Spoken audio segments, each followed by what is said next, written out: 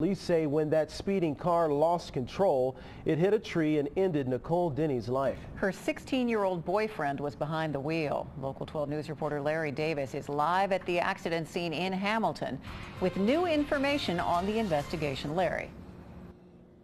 Hi, Kit. Well, police do have a lot of questions about this tragic crash, which ended with a car slamming into the tree just behind me here. Among those questions, who really stole the vehicle? Were they being chased by someone else? And why were 16 and 14-year-old kids out at 1 o'clock in the morning on a school day? I can tell you I've been doing this 35 years. It's one of the most totally destroyed cars I've ever seen. It took they were in a four-wheel drift, and the tree came in through the passenger side door. These Hamilton Police Department still photos show the horrific crash scene at Mosler and Cornell. Investigators say the 16-year-old driver, who did not have a license, drove the stolen car into the side of a tree. Police say the driver's passenger and girlfriend, 14-year-old Nicole Denney, was killed. Again, you got a 16-year-old and a 14-year-old on a school night involved in an accident a little after 1 a.m. The driver survived and is cooperating with police. He's very lucky. If you look at the car, there is no reason that he should have survived either. Today, the only evidence of a crash was the bark peeled from the tree. Police found no skid marks at the scene. Nicole Denney was an 8th grader at Hopewell Junior High School in Westchester.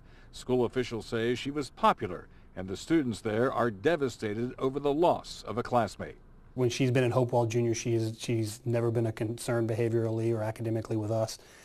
She's always come to school ready to learn and worked well with her peers and her teachers. Police do not believe the 16-year-old driver was responsible for stealing the car from a Fairfield Township home, but the end result was tragic nevertheless.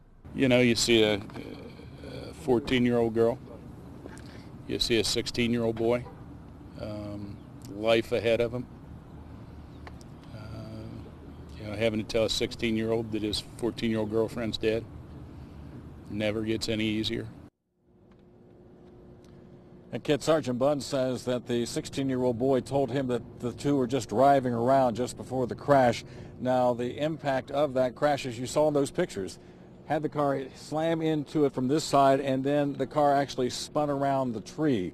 Now, one neighbor I talked to in the area said that she was up last night. She heard a loud boom, and then all she heard was screaming.